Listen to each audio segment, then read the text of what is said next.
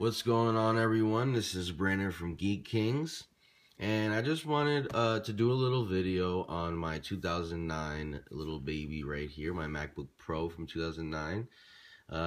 This was purchased for, let's just say under 500, which is not bad for this.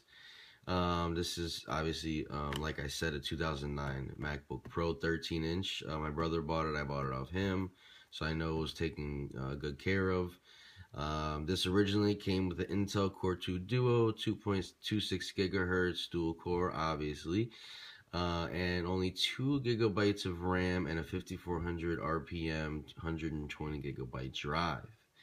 Now, what I did is I, hopped on Amazon, and I forget the exact amount, but I think it was around, it was under $100, because I remember I got a gift card for Christmas or something like that for Amazon for about $100, and I used that money to purchase a 4 gigabyte stick of RAM, because this thing can go up to 8 gigabytes of RAM, and if you wanted to know what your particular model and what your particular model of MacBook can handle, just go on OWC.com and look up your serial number, or it's like MacBook 5.1 or 5, whatever. Just look up your specific MacBook Pro model, and it'll tell you what you can max it out to. This particular one, you can max it out to 8 gigabytes of RAM, and the hard drive you can throw in whatever, gigabyte hard drive you want. Terabyte, 2 terabytes, 4 terabytes. That gets pretty crazy in price though, and you don't really need it for this. So this particular one, like I said, it came with 2 gigabytes of RAM and a 5400 RPM hard drive. So what I did is I went on Amazon and I picked this thing up. This is a Kingston SSD now. It's 120 gigabytes, so it's the same as the original hard drive that came with the machine, except this basically triples the speed of the hard drive, obviously, because it's a solid state drive. So picked this up, and then what I did is I got I believe it's a Crucial 4 gigabyte stick in there. There's 2 slots. It had a gigabyte in each. Threw in the 4 gigabytes, left the 1 gigabyte in there. So now I have 5 gigabytes of RAM in here and 128 solid state drive. 120 gigabyte solid state drive. Now, what you're gonna need as far as replacing a hard drive on an older machine like this is you are gonna need a copy of Mac OS X Snow Leopard. They don't sell Leopard anymore, just Snow Leopard. I called Apple, gave them my serial number, and they sent this to me with shipping and everything. It was actually free 2-day shipping for $21, which is not bad. I mean, this is an essential disc. I mean, I know we don't really use discs anymore to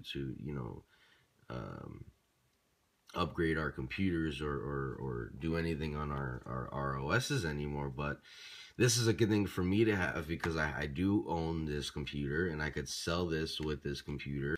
Now I'm stumbling over my words. Anyway, so you're gonna need this if you get a new hard drive, and I just wanted to demonstrate here how freaking powerful this thing is now. Maybe powerful is not the right word. I would just say speedy. It's very, very speedy and smooth. And so let's just get it done here. So I'm gonna power it up, and you'll just see that within a couple seconds here. Boom, and it's on. That was literally like 12 seconds from the time I pressed the button. 12 seconds it powered on, and this is from 2009. It is just snappy. It shuts down just like that. Let's power it up just for good measure one more time. I'm sure it'll power up even faster now. You see the Apple logo for like 4 seconds, and then boom, we're in. It's amazing to me how quick it boots. I used to have to wait maybe like a minute and 10 seconds for this thing to boot, which is still not bad.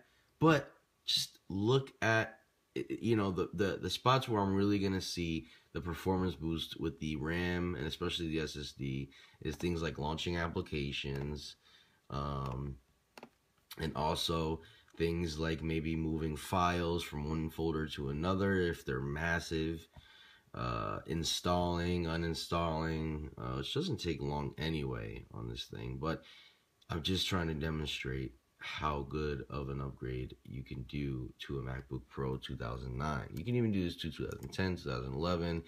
2012 is where they started making it harder to open this thing up.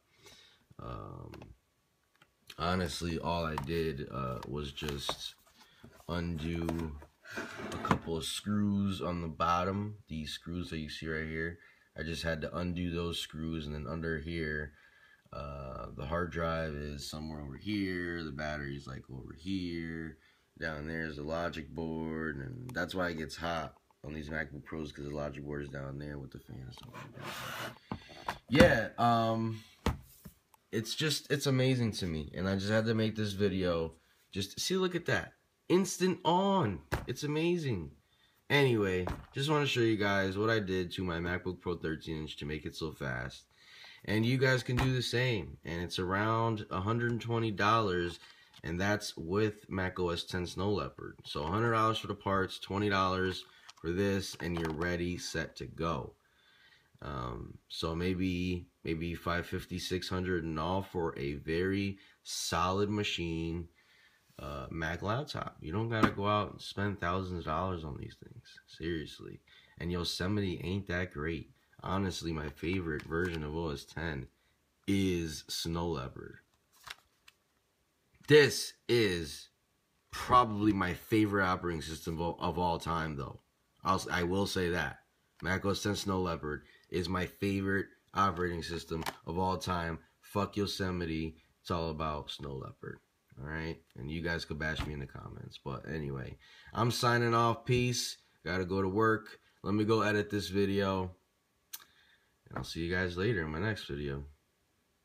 Peace.